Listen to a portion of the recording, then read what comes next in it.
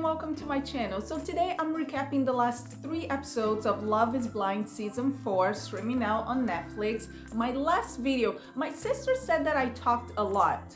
I mean, it was a 30-minute video. Mind you, it was a 45-minute video and I added it to 30 minutes. But she said it was too long, I talked a lot. But I was like, wait, I have to talk about each couple and then talk about some personal experiences, and it was 5 episodes. So today we're only talking about 3 episodes, so I'm hoping this video won't be as long as the last one. So let's get started. First couple, we have Bliss and Zach, and that's where we were left off on the last episode, where he meets with her at the restaurant and says, I made a mistake, you know I did, I know I did too. And what did I say in my last video? I said, Bliss, run girl, and wave your little finger at him and said, I warned you about Irina. And the producers kind of left us guessing if she would say yes to him, if she would still hang out to him, because when they're leaving the restaurant, he's like, I'd love to do this again. And she's like, we'll see. But then she comes over to his place for dinner. They go on this boat date and he proposes. So I thought she was going to say no, but she said yes, they're engaged. Oh, and when she goes over to his place for dinner and then he ruins the steak, he mentions that in his bedroom, he has a motion sensor that whenever you walk in, the Harry Potter music will play. I wanted to see that. I wish they showed, like, you know, he's like, okay, come over to my bedroom. And then Bliss walks in, it's the Harry Potter, you know, music. I thought it would be really cool. Oh, and then they do that little dance. They're like slow dancing in the kitchen. I was like, come on, Netflix. You can afford the rights of I Hope You Dance by Leah and Liam Womack. Remember, that's their song that they connected during the pods, that he loves that song and she loves that song. And with Bliss, we see that Zach, it's, you know, less awkward than he was with Irina. And I wouldn't even say less awkward. I feel like he's more of himself. You know, he's more at ease with her. If you watch Love is Blind Brazil, there's a couple, it was Nanda and Thiago. And Nanda with him, she was always so serious. She never really smiled. And I thought that's, you know, who she was, her personality. But then when she got with Mackie at the end, spoiler alert, you know, she gets with Mackie at the end, she just has like this big smile all the time. I saw her on Instagram. She's always laughing. She's like a completely different person. And I've seen interviews with her too, and she's like cracking jokes. I'm telling you, like, Thiago just, like, you know, drag her down. She was always so somber. And with Mackie, she was always so happy. And that's what I see with Zach and Bliss. You know, I mean, being around Irina can't be that easy. As I told you, they're engaged, and I think for things to work out, Bliss would have to get over the resentment that she has towards Zach for picking Irina first and not her. And it's totally understandable to want to dig deeper to find out what was it that made him pick Irina and not her. So I understand, but I think if she keeps pressing on that issue, Zach is going to be exhausted. Moving on to Marshall and Jackie. First of all, he cooks that beautiful breakfast for her. It's like 5-star restaurant, Michelin star quality breakfast. He makes compote by scratch. Compote by scratch. Makes pancakes and eggs and potatoes and all of this. And she's like so impressed. But it's also like, Jackie. Is it Jacqueline or Jacquelina? I think it's Jacquelina. Jacquelina. When a guy starts to date you, be it day 3, even month 3, he's gonna pull out all the stops in the world to please you. Wait until you're in a long relationship with someone, you know, you move in together, maybe 6 months, maybe a year.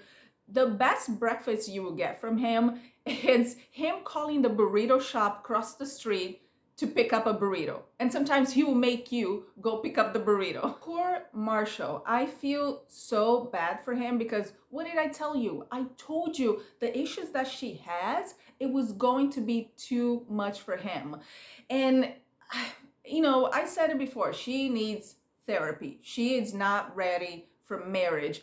But then sometimes she was acting like a bitch too. When she was supposed to meet his sister, brother-in-law, and niece, and she's like, I'm so stressed out. I'm so stressed out. I'm so stressed out. And he was so understanding. He's like, you know, I could take them for a walk. If you need more time, we can reschedule.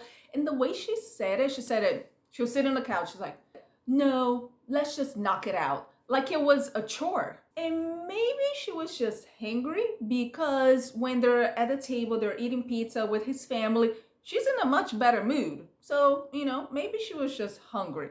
And then the second time that she was being a biatch to him was when they show up at Chelsea's birthday separately. And then Jackie walks in and she's wearing this like cute little, you know, jumper outfit. But it also it's like they're in Seattle. And I think they shot this in winter time, if I'm not mistaken. And Seattle is supposed to be like gloomy and cold. And she's like in this strappy little jumper. And I was like, girl, you're going to freeze your butt. And then Marshall, the nice guy that he is, offered his puffy jacket to her. It's like, put it on, you know, you're going to catch a cold. And then she's like, no, it's going to ruin my vibe. It's going to ruin my vibe. And he's like, no, here. And then she finally, you know, puts on his coat. And I was just like, Jackie, just take the coat. And then, you know, when you walk away and go talk to someone else, take it off. And I understand as a woman, we put a lot of thoughts in our outfits and we don't want anything to ruin it. But she was like, it's going to ruin my vibe. It's going to ruin my vibe. And I was just like, just take the coat. I have a theory that I think, and I'm no doctor, that Jackie might be bipolar because when she's having that fight with Marshall and he kind of like clapped at her, she's like, you clap at me, don't clap at me. And she's like yelling at him. And, you know, she walks away, walks back in, and then hugs him, starts crying and said, I'm sorry, I didn't mean to hurt you. And I was like, wait, like what is going on? You know, like I said, therapy, because she has this whole self-sabotage syndrome and she seems to be very self-destructive. I used to have the self-sabotage syndrome when everything in life was great, everything was perfect, happy relationship, happy at work, and then that little voice right here, that little devil, you know, is about to pull up the rug. You know, when you want to pull the rug under your own feet? Yeah, I used to have that. So I feel like Jackie has the same thing. So Marshall, my man, run. But then when they're, you know, having that fight that I just talked about, he called her a project. I had to pause it and sit on my feelings. I was just like, because she asked him, why are you with me? And he said, I saw you as a project that I can fix. Marshall, you're about to be eaten alive, my man. And as soon as he said it, I knew what he meant. He just used the wrong word. You know, when he's trying to explain himself, he's like, what I meant is that, no, like you're not a project, but I see limitless potential in you. I want to lift you up and I want to empower you. And I think that, you know, made her understand a little bit better what he meant. But to be completely honest, she does need work. I think Jackie, she's only known struggle love and she's only been in toxic relationships that now she has this guy that cares for her and treats her well. She doesn't know what to do with it. Now we have Micah and Paul. And first of all, I kind of want to apologize to Micah, you know, because I call her a mean girl. But I mean, she came off very much as a mean girl. I think what happened is that Irina rubbed off on Micah. But since then, she posted something on her Instagram because I went there and saw the comments were turned off. And when someone turns off the comments on their IG, it means they're getting a lot of hate, which sucks for her.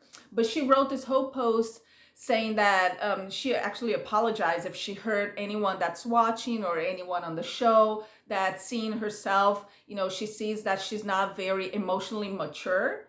What do I say? Putting a bunch of 25, 26-year-olds on a reality show trying to find a wife and a husband. yeah, you're gonna get emotionally immature people. So props to Micah for, you know, being self-aware. And then she has a conversation with Paul about Irina having feelings for him. And, you know, Micah asked him about the time in Mexico when Irina got really touchy-feeling with him. And he said, yeah, that did happen. And then here comes Netflix with the receipts. It's almost like Cuties Gate, you know, remember Zenab and Cole, and then Netflix had to, you know, put out the footage at the end to prove, you know, he said, she said, what really happened.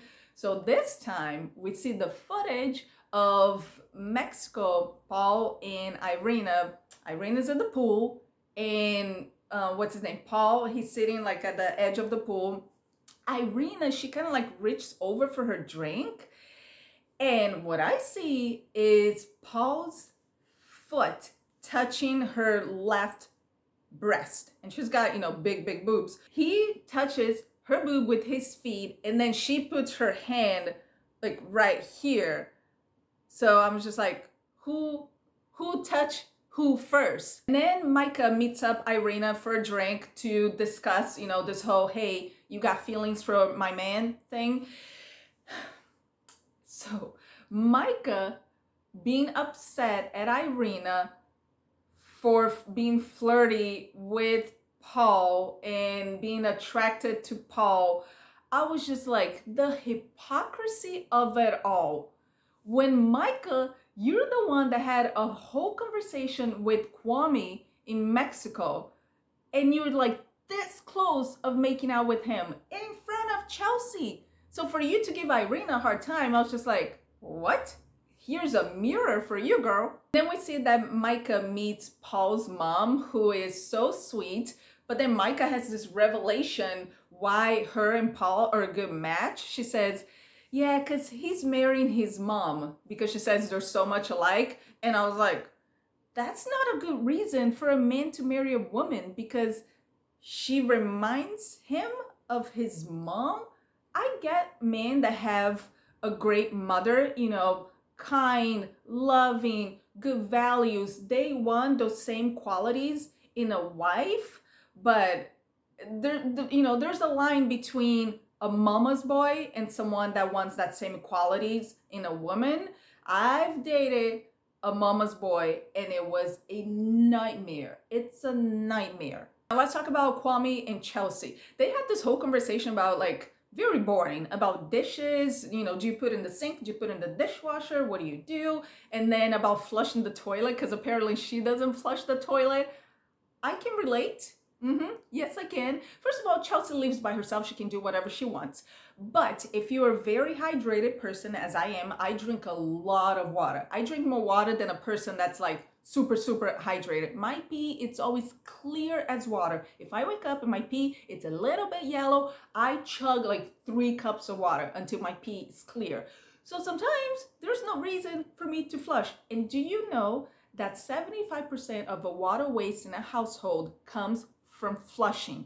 Yes, let's all be environment friendly. And now, have you seen those toilets that has the big flush and then the little flush? So you waste less water. So, you know, I was Team Chelsea on that one, sorry. And then Kwame meets her dad, and there was this whole dramatic build-up.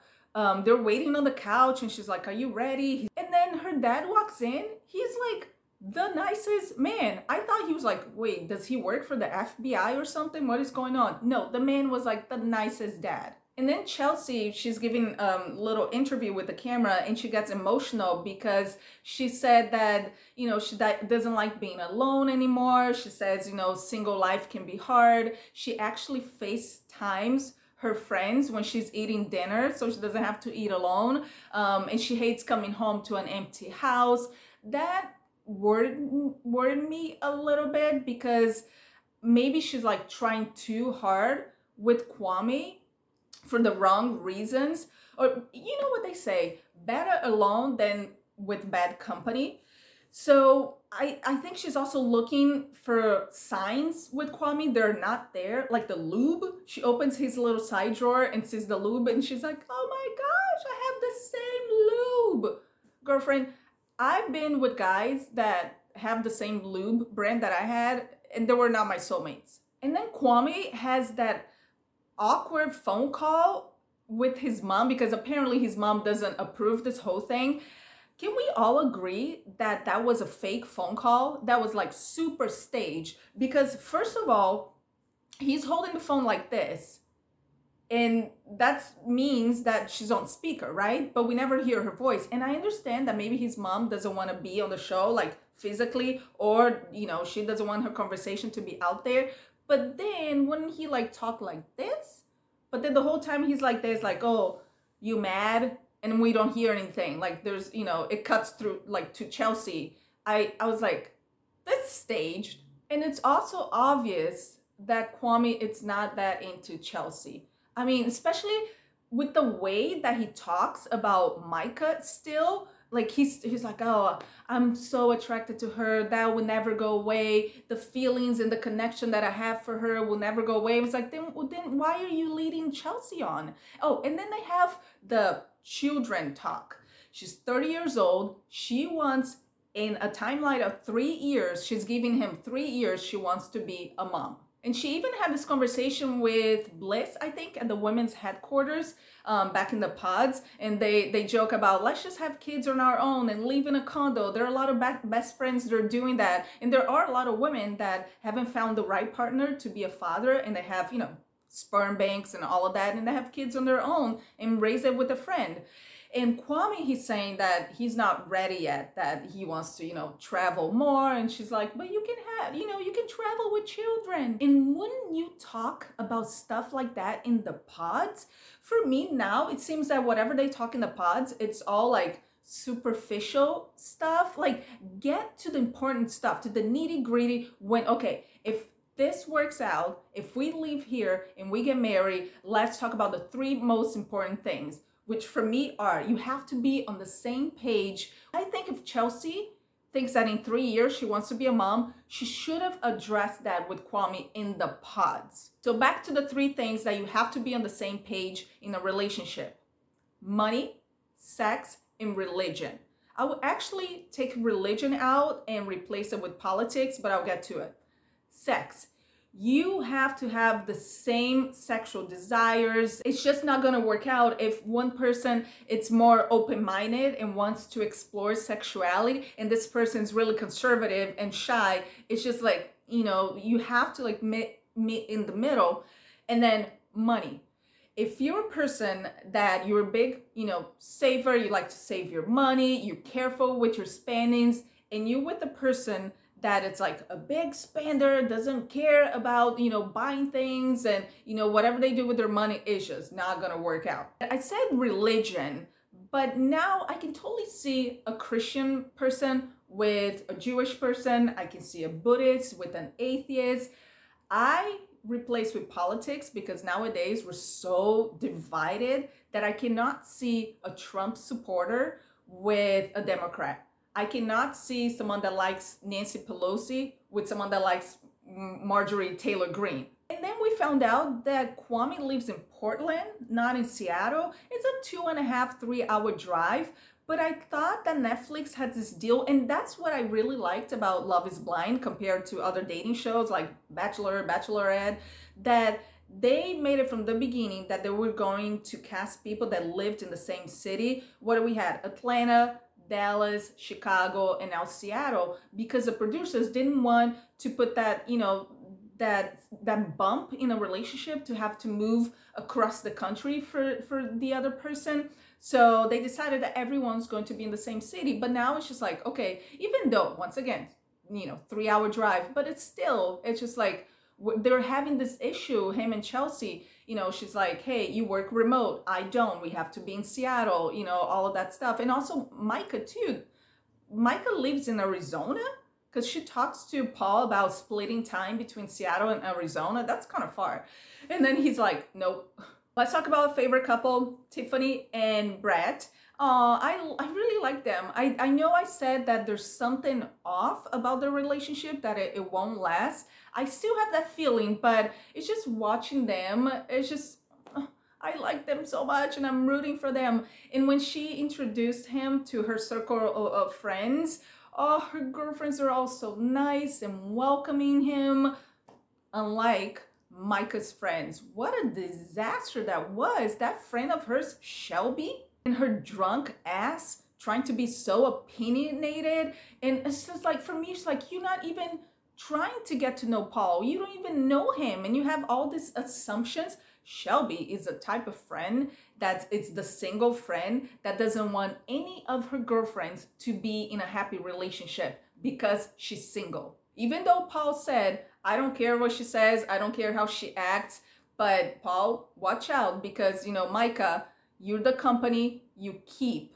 And with Shelby, I understand they were taking shots, it was a party. Once again, when you're drunk, loose lips sink ships. But they also say sober thoughts. No, drunk mind, sober thoughts. So it's the other way around. You can totally tell how drunk she was by her slurring her words, and then she starts crying. That drunk girl cry.